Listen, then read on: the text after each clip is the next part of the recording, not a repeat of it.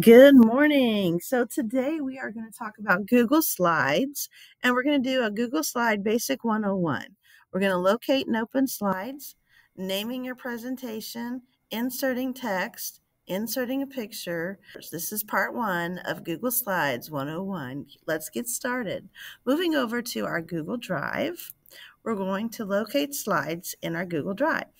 So here, if we want to open up a new slide, remember you want to keep everything in your technology folder, your tech folder. So find your tech folder, scroll down and find your tech folder. Here's mine. I'm going to open this up. And then we have a nice blank folder we are going to add to our folder. And in our folder, we're going to click the big new plus button in the top left corner. And then we're going to come down to Google Slides and click on Google Slides. And that's going to open us up a nice new slide presentation. All right. Our next step is naming our slide. Remember, we want to make sure we name our slide. And I want you to make sure you put your last name on the slide.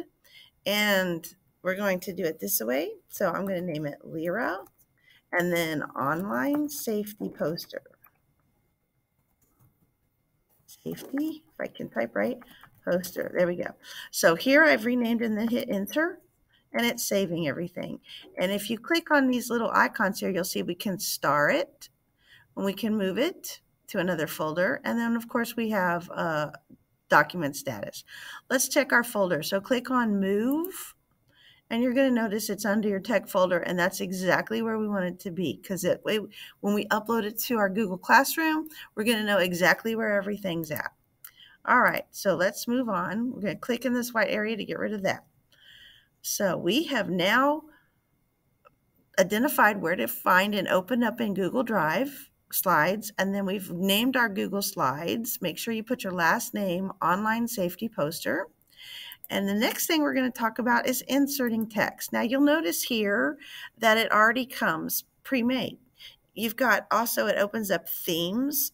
You can slide through and, choose whatever theme you would like. But when you're designing a poster, you're pretty much going to want a blank screen. So we're going to close this theme with the X.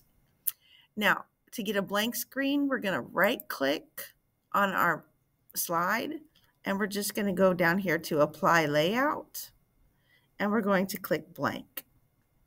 Again, I right clicked on my slide, come down to apply layout, and then click on blank. And now we have a nice blank screen that we can change and create our poster on. All right, so adding text, very simple. You see these little menu tools up here? We have File, Edit, View, Insert, Format, Slide, Arrange, Tools, Add-ons, and Help. We can go here to Insert, Text Box, or we can also use our quick icon tools on the icon bar right here. So right here you can see our text box. We can click the text box here and come over here and click and open and add text. So I'm just going to type something here like online safety. Okay, so I have online safety. Now, I've inserted text. This little thing right here means you can resize. I always check the box, do not auto fit.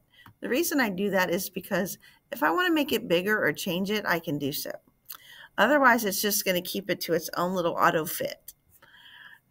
Now, I'm going to go up here and I want to look at my toolbar again. So you'll notice here, now that I have a text box in here, I've got the font tools up here where I can change my font and make it whatever I want. I can come up with any kind of font that I want. And I can change the size. I can make it as big or as little as I would like. And then I can change it to bold, italicized, underline it, change the color of the text. I can highlight things. I can highlight it different colors. So these are all the tools up here at the top. This is basic, basic, basic. If I don't want to highlight, I can always click transparent and it takes it off.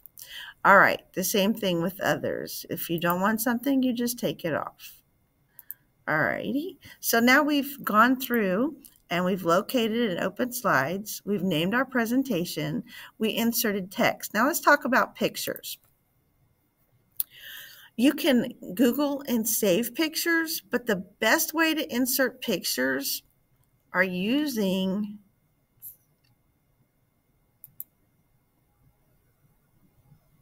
our tools by exploring. So if we click on tools and we click explore, we can open up explore and we can search our web for anything we would like. So we could type in, oops, that's not what I meant to do. Okay, so if we type in search online safety and hit enter, you're going to get the web, you're going to get images, and you're going to get your drive. So if you saved anything, you can always look on your drive as well. So we can find different things here. All right, another way to insert an image is, again, to go to insert, click on image, the little arrow, and you have all these different options. You can upload from the computer, search the web, find the drive, photos by a URL, or just take a picture and put it in using your camera. And again, you can also do this with the icon right here. The tools are on right here on the icon bar. If you find the little image, you can click that little arrow and it gives you the same options. Okay, that way you don't have to go click insert and you get this big long thing with everything. Just a lot quicker. All right, so there's different ways that you can figure out how to insert pictures. Let's see, we did not insert a picture, did we? So let's go over here and insert, search the web. And online safety, hit enter, and then we have all of these different pictures that come up. You can also be specific, and you could click digital footprints. I'm going to put digital footprints and see what we get. So I get all these different types of pictures. Here's another one. I like this one here. We can insert. If you click on it, you can click on insert, and it does it this way, and it automatically puts it in there, okay? We can replace the image by clicking on it and just either upload or search the web. And we could also look for privacy and safety. And we could use different ones here. And you can also just drag it over and it will insert it. Try that one more time. There we go. Okay.